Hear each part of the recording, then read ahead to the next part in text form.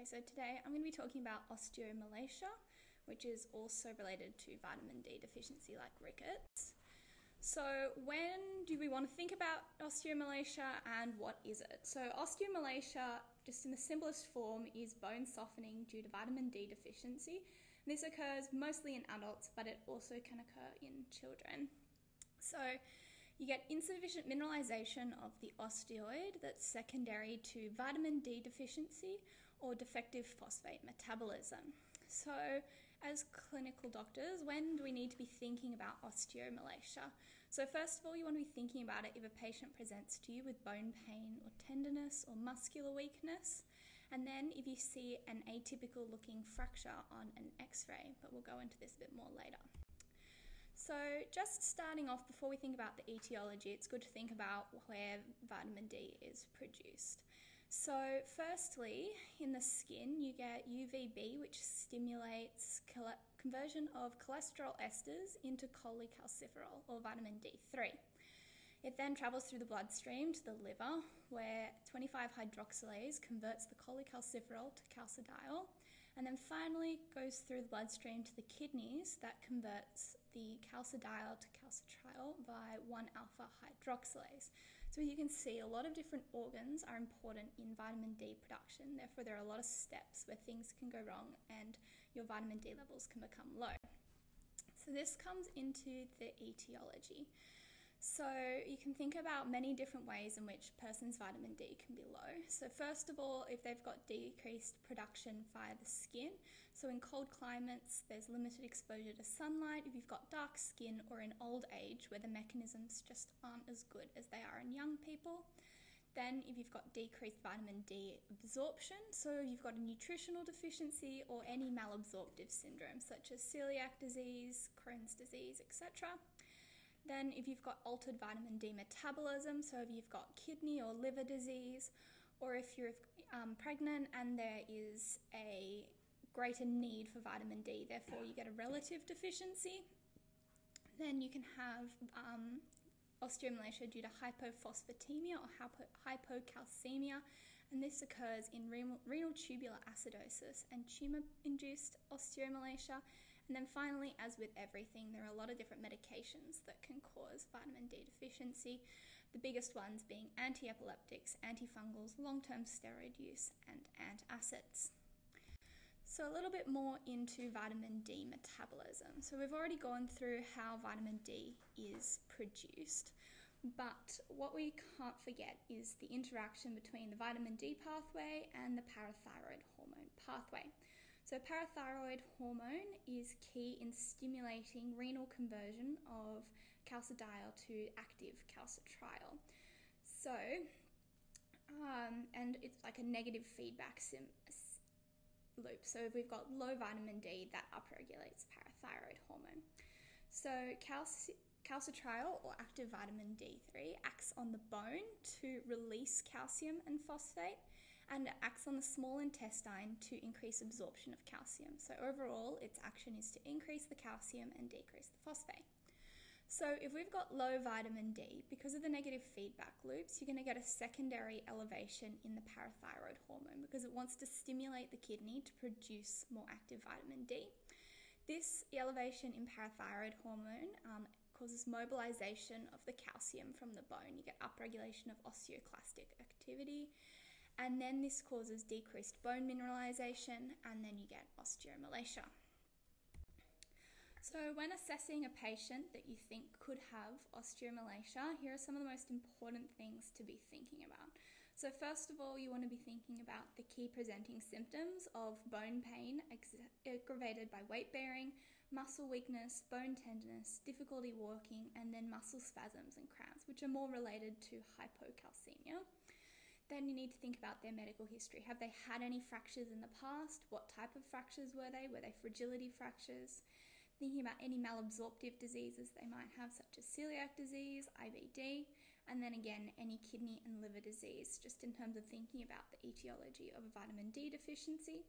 Then you want to think about any family history of bone disease, renal disease, liver disease, gut diseases. And then finally, there's social history, and this is really important because your occupation and your hobbies can largely determine how much sunlight, therefore how much vitamin D conversion in the skin that you get. And then as well, thinking about their diet, have they got good sources of vitamin D, and how are these symptoms impacting their mobility and their ADLs.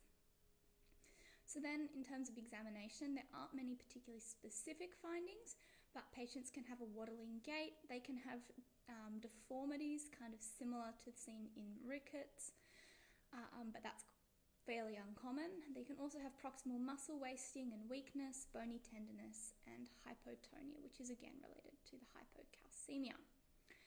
So if you're thinking that your patient might have osteomalacia, what are some things that you need to be thinking about in terms of ruling out the differentials?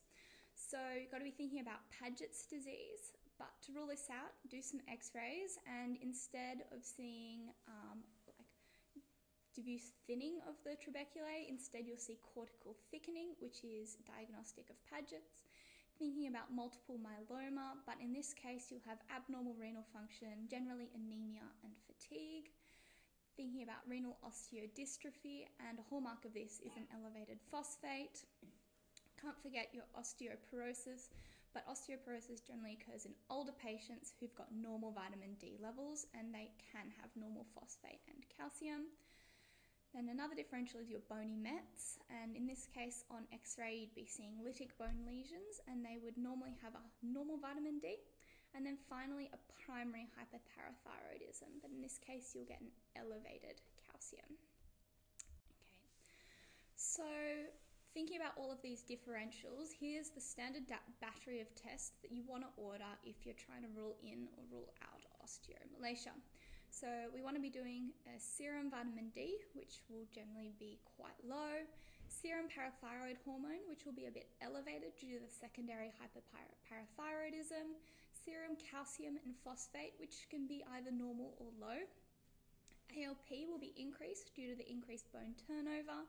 The EUC and the blood urea nitrogen will be dependent. They could be normal, but they also could be abnormal, depending on whether the patient's got renal or liver disease, and this will help you in determining the etiology of their osteomalacia. And then you also want to do some imaging, so doing a DEXA scan to look at bone mineral density, and then also doing hip and pelvis x-rays if they've got specific areas of bony pain. And so just up the top here we've got what you would see specifically in osteomalacia in terms of the blood tests compared to some of the other differentials. So specifically, low normal phosphate and calcium, an increased ALP and PTH, a significantly decreased vitamin D, and your precursors of vitamin D can be normal or high or low, depending on what your cause is. So moving on to the radiographic features, the most hallmark feature of osteomalacia are looser zones or insufficiency/pseudo fractures. So these aren't actually fractures, but on an x-ray they look remarkably similar to a fracture. So they typically occur on the medial edge of the femur, but they can also occur in the pelvis. So there are a few examples of this in these x-rays. So just starting down in this one, you can see its characteristic lucent area surrounded by a sclerotic lesion. And it looks a little bit like a fracture because of its lucent region, but there actually isn't any fracture in the bone, hence it's called a pseudo fracture. And these also never extend fully through the bone. Then again, we've got a few more up here. So if you see this sclerotic lesion with a lucent lesion in the middle, and then here on the pubis, you can see a lytic lesion with sclerosis around the outside. So some of the other features that you can see, so you can see some diffuse demineralization, so the bone looks less white compared to usual. You can get fuzzy or blurred appearance of the trabeculae, and this is due to the lack of mineralization. Again, similarly, you get the poor corticomedullary differentiation. You can get the rickets deformities after prolonged osteomalacia, but this isn't particularly common. And then lastly, you can get some articular manifestations, such as this protrusio acetabuli, where you can see that the acetabulum are kind of protruding into the pelvis a bit. Okay, so now you've performed all these tests and you want to diagnose your patient with osteomalacia. Well, unfortunately, there's no specific diagnostic criteria that one is meant to use to diagnose osteomalacia, but there have been some criteria that have been suggested. So firstly, looking for hypophosphatemia or hypocalcemia, high bone ALP, muscle weakness and bone pain, a decreased bone mineral density, and then multiple uptake zones on scintigraphy or radiographic evidence of looser zones, or these pseudo fractures. So if you have all of these, you definitely have osteomalacia. And then if you have number 1 and 2 plus another one of the others, you probably have osteomalacia. Now, the only way to definitively diagnose osteomalacia is using a rather invasive technique called trans-iliac crest bone biopsy with double tetracycline labeling and histomorphometric assessment. But this is largely only done in research, as it's invasive and not necessary, as we can just do a clinical diagnosis and see how they respond to treatment, and then you've got your answer without biopsying a person's iliac crests. So then, thinking about management. So the mainstay of treatment is, if they've got vitamin D deficiency, you want to replace that. So the standard regimen is 50,000 international units of D2 or D3 orally weekly for 8 to 12 weeks, and then you step down to 800 to 2,000 international units daily. And this can go on lifelong unless the person's risk factors change. So the requirements may be higher in a malabsorptive state because the patient's not going to absorb as much. And then if they have liver disease, you need to use calcidiol, as their liver's not going to be able to convert the D3 into calcidiol. And then again, if they've got renal disease, you need to think about using calcitriol or active vitamin D3 because their kidneys can't do the final step into converting calcidiol to calcitriol. So when you start replacing a patient's vitamin D, they tend to have a dramatic improvement in their muscle strength and bony tenderness within 6 weeks, and then their bone mineral density should start to improve in 3 to 6 months. And then lastly, the thing that you can't forget is you need to evaluate for an underlying etiology and reverse this etiology, because we don't want to just be replacing calcium if we've got a reversible underlying etiology.